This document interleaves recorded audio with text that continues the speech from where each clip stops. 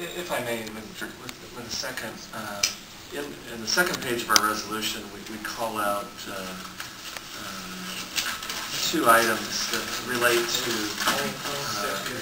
our timely support and implementation of this project. And then we call out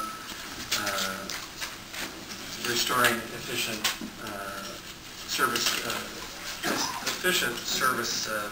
of bus service was cut.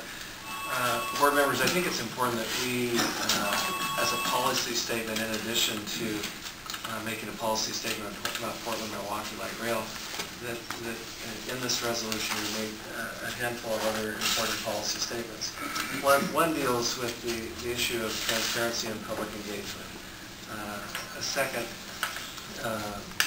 deals with our focus and attention to timely and effective implementation of safety measures and recommendations offered in the K&J report and the Safety and Service Excellence Committee. I think it's also important that we do speak accountably and transparently about our continued commitment to examine and engage in ongoing measures that provide for the long-term financial stability of TriMet and its transit services throughout the region.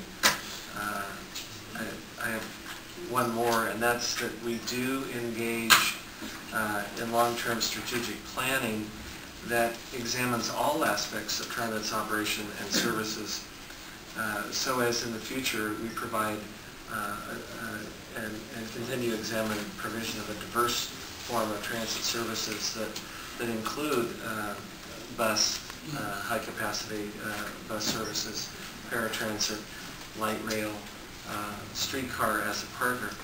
Without, and I realize those are many things to be said, but without saying those, I think the statement itself in support of Portland-Milwaukee Light Rail somewhat occurs in a vacuum by itself.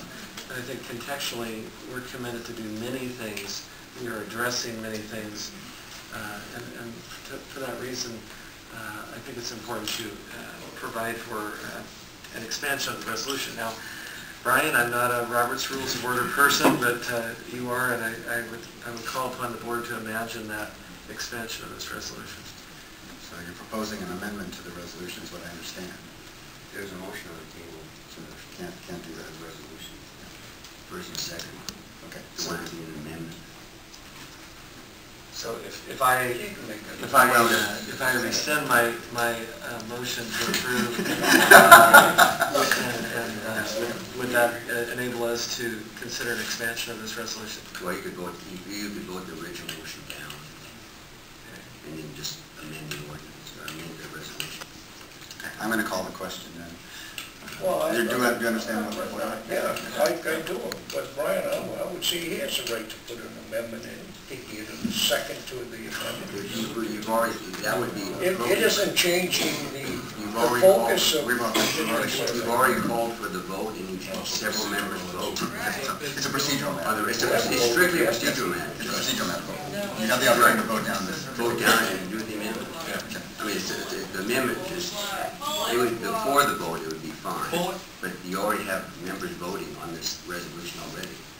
Unless those who... Yeah, okay, all right. I'm going to call the...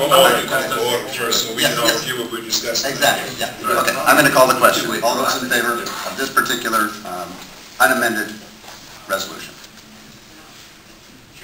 All those opposed? Aye. Okay. Okay, the measure passed. Right. We're going to reconsider. Mr. Chair.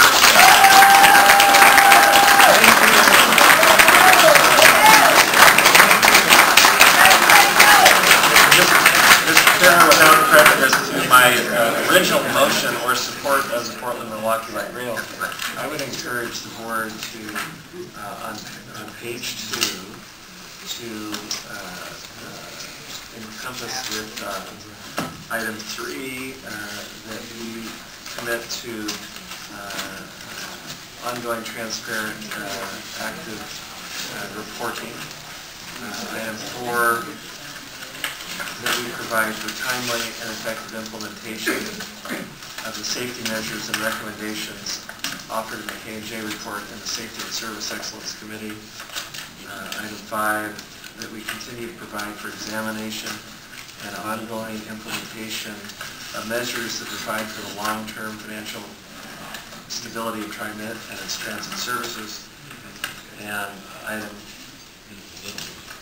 6, that TriMet engages in long-term strategic planning that examines all aspects of TriMet operations and services in the future, including all forms of transit provision. We have a motion, an amended motion. Discussion? On the motion. Yeah, I think I understand your motion, Steve. Services are important. As we've said before, that's our main mission here.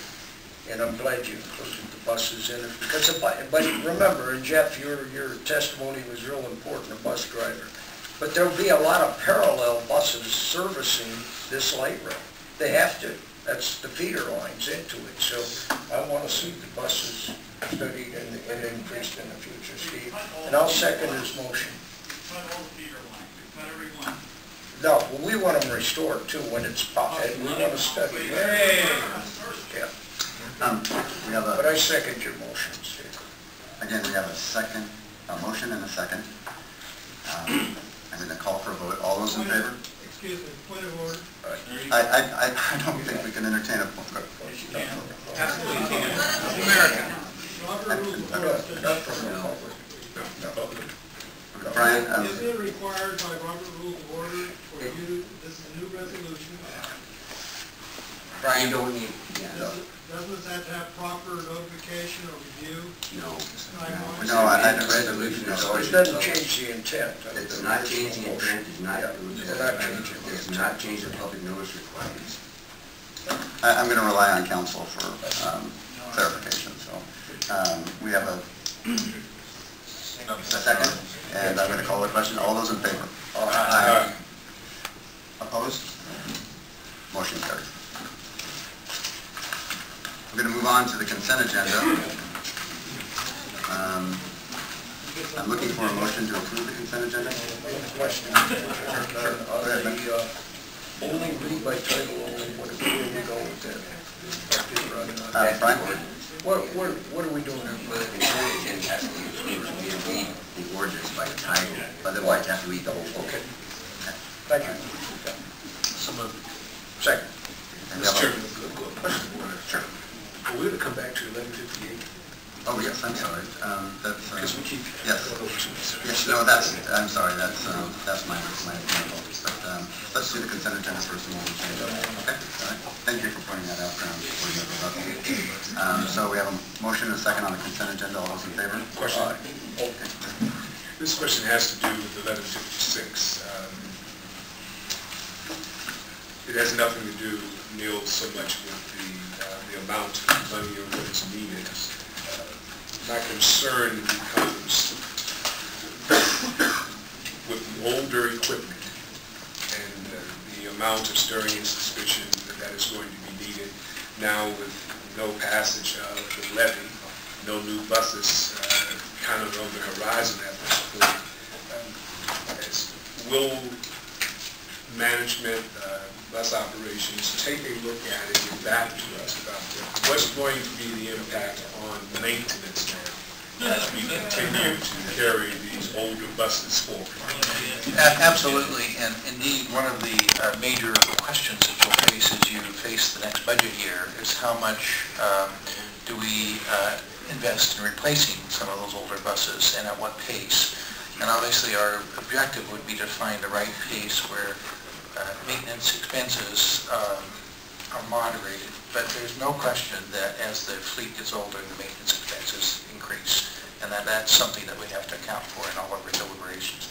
I would say that really is a major, if you will, discussion point that we'll need to have as we move into the next budget year. Other questions?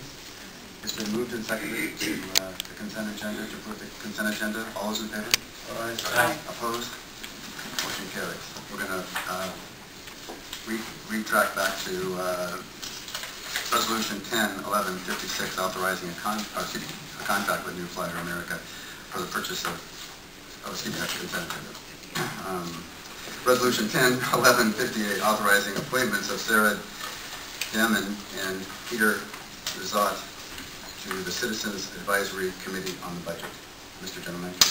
Yes, Mr. President, members of the board, one of the, I think, long-term great benefits that we've had at TriMet is the view of some outside advisors on the budget.